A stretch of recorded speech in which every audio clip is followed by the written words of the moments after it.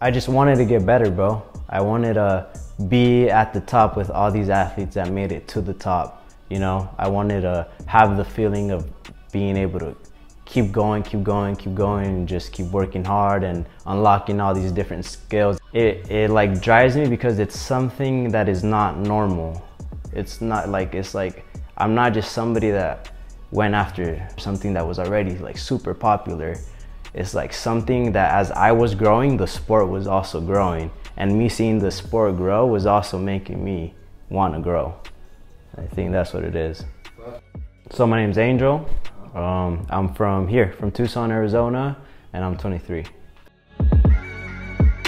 I feel like I've always been like associated with any type of sport. Like as a little kid, I was always skateboarding. Slowly started like playing soccer. I went into high school, continued to play soccer. I played for like, you know, club teams, and I played high school. I took like soccer very serious to the point where I wanted to go pro. I started looking into academies like Real Salt Lake.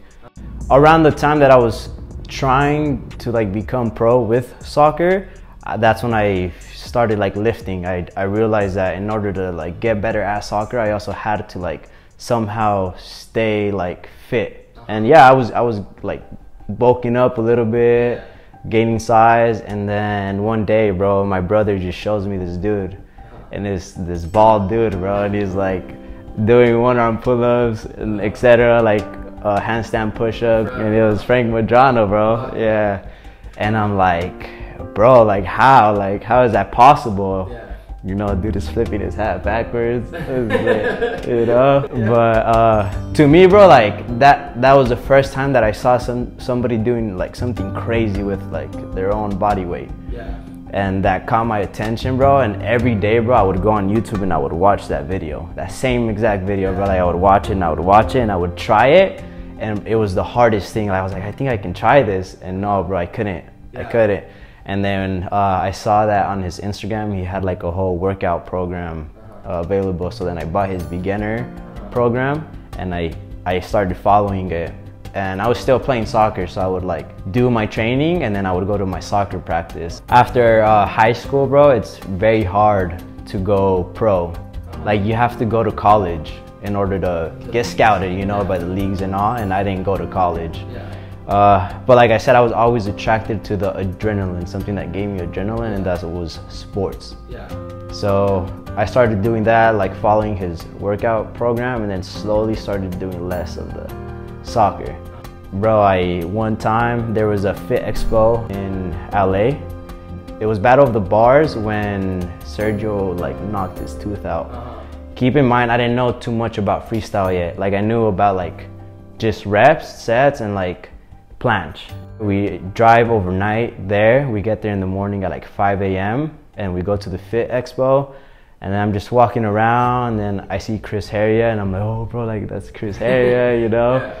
And then I walk over and I see the setup of Battle of the Bars, and I see everybody like just having fun, bro, just swinging on the bars, doing 360, and I'm like, I think I might be able to do that. And this is when I was like first barely like learning straddle planche, bro.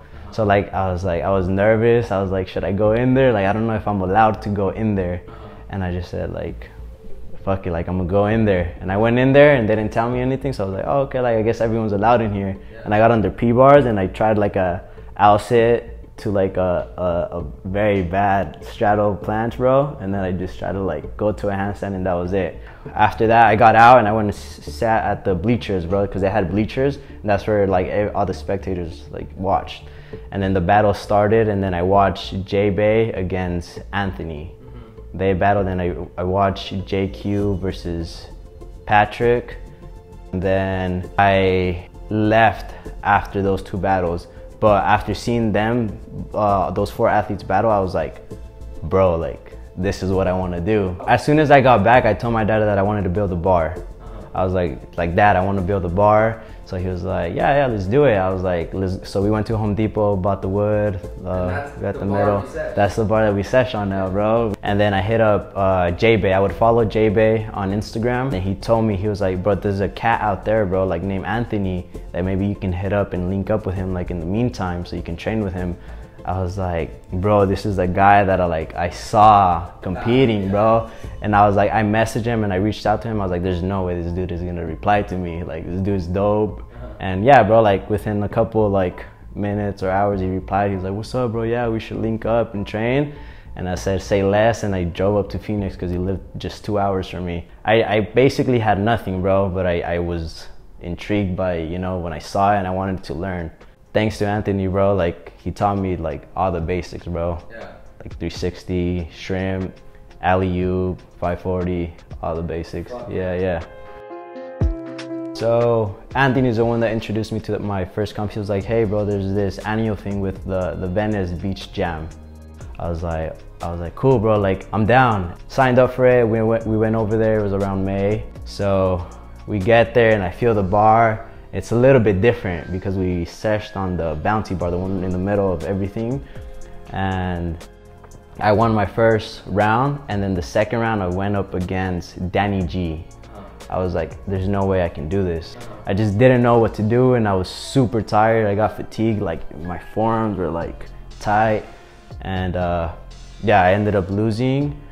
And that was like my first experience. I was super upset. I was so sad. I was like, damn, like, I don't know if this is for me. And then I saw after that, I saw everybody else compete, and I saw how crazy it got, and I saw the finals and everything, and like it just like it lined me up. It was like something inside me like was like turned on, and it was like, this is so sick, bro. I just wanted to get better, bro. I wanted to be at the top with all these athletes that made it to the top. You know, I wanted to have the feeling of being able to keep going, and just keep working hard and unlocking all these different skills that I saw that day that I was like, that's crazy. Like, how is he doing that like without any effort?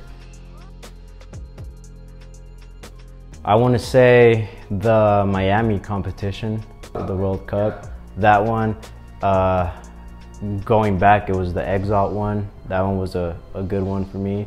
And then I really liked the Battle of the Bars one with Courage. Like that one was a one where I also pushed myself like to my very best.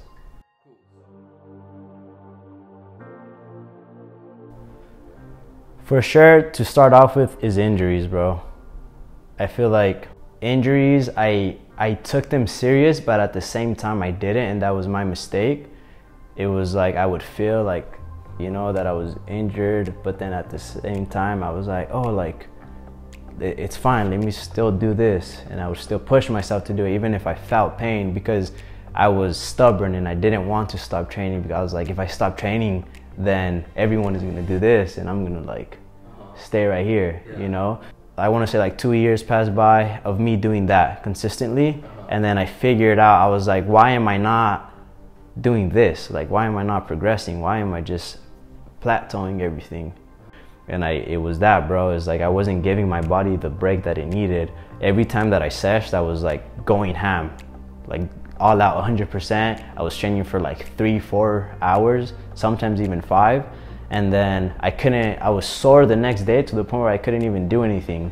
And I got more and more injured doing that. So that was a lesson for me, is like, listen to your body, take the rest that you need, and be smart with how you stretch out your workout, your training, yeah. Honestly, bro, is looking at the level that I was before, and visualizing and imagining, like dreaming of the level that I could reach. It's like before, I had a mentality of I would see somebody and I'd be like, I can do that. Like, I want to be able to do that. I want to be able to do that better than him. And that really wasn't like working for me, is until I started like visualizing myself doing what I cannot do. And that's when I started like trying things. That's when I started like getting my own little style instead of like looking at everybody's style and trying to make it my style, if that makes sense. And then I started getting my own style, and once I saw that, I started unlocking things and being able to do things that I never thought I can do. That's what like pushes me and pushed me. It's like something new, bro. It's like it like drives me because it's something that is not normal. It's not like, it's like I'm not just somebody that went after soccer, something that was already like super popular. It's like something that as I was growing, the sport was also growing, and me seeing the sport grow was also making me want to grow. I think that's what it is.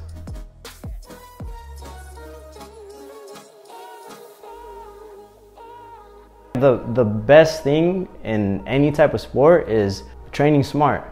If you want to be in it for the long run, bro, because if not, then it's not gonna last. Most of my tricks, I unlocked them on my own, and it was just at my house. I would watch videos on Instagram and I would see people do it, and I would slow-mo it and be like, okay, like what is he doing now? What is he doing now? What is he doing now? I wouldn't just get on the bar and then send it, bro, because then you don't know what you're doing. You can hurt yourself like that. Like, everything is mental at the end of the day. When it comes to dynamics, for example, there's the people that are just like, boom, just send stuff and it just like clicks to them.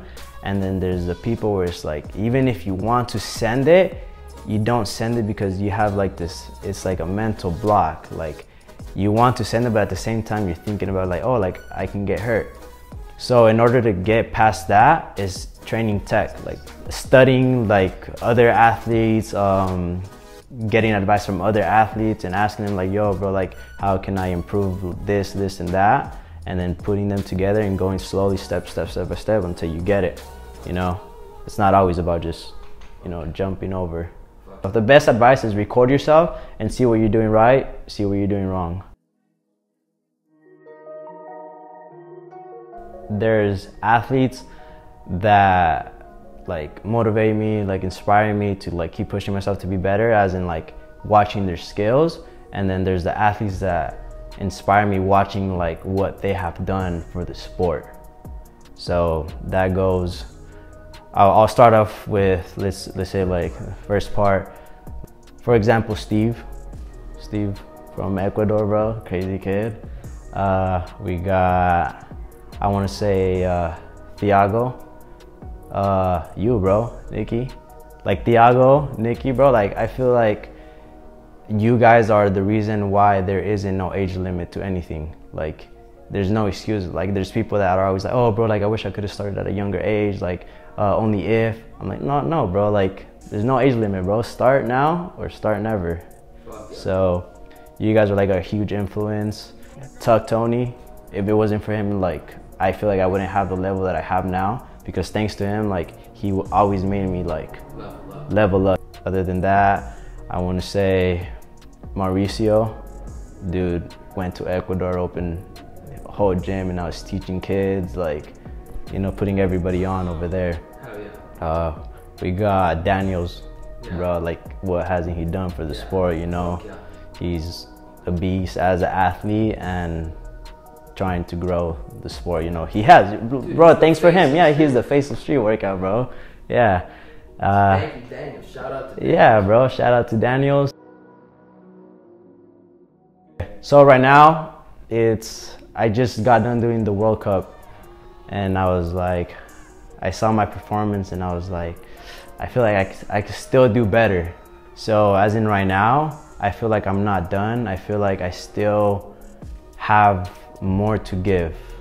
And it's like, I want to prove to myself that I can do that I can keep going and see where it leads to from that, you know, try to do a few comps and see how they go and hope for the best. Yeah. Fuck yeah, bro. Thank you. Great. There it is. Oh my God.